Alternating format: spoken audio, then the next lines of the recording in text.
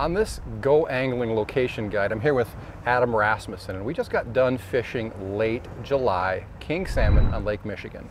His boat's here stationed in Sturgeon Bay. What we want to do is we want to talk about how the salmon move throughout the course of a summer fishing season, because if you want to, imitate what we did today, out chasing those kings, hire a charter or do it yourself, you need to have an idea of how to track these fish around, because they do not stay put.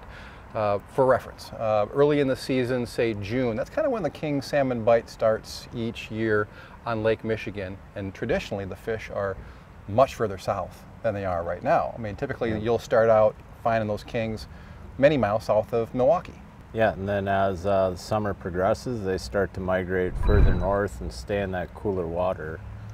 One cool thing here, though, versus any other port along the Wisconsin side, we have so much bait with the bay coming and the canal going through that we always have alewives up here.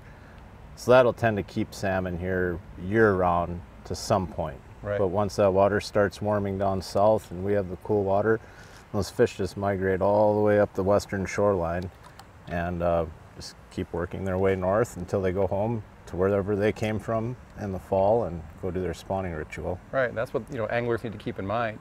If you hear like a really hot salmon report coming out of Algoma or Milwaukee and you can't get after them for a couple of weeks, you can just about count on the fact that those fish will have migrated, moved up the shoreline.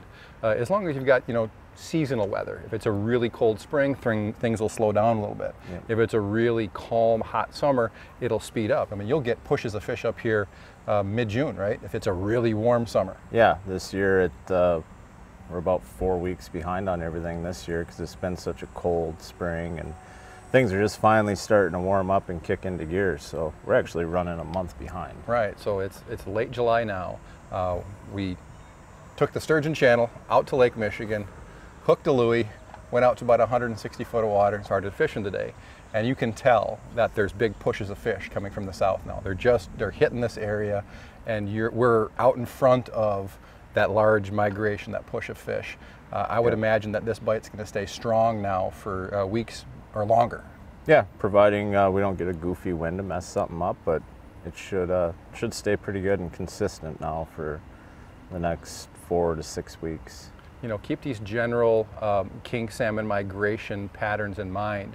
If you're going to get out and try to fish them yourself or book a charter with somebody like Adam Rasmussen, these fish, they start south and move north throughout the course of the summer. So by late summer, you're going to be up here fishing off, that western side of Door County, eastern side of Door County, the peninsula, up towards Bailey's Harbor, Jacksonport, all the way up to Washington Island and further north than there yet.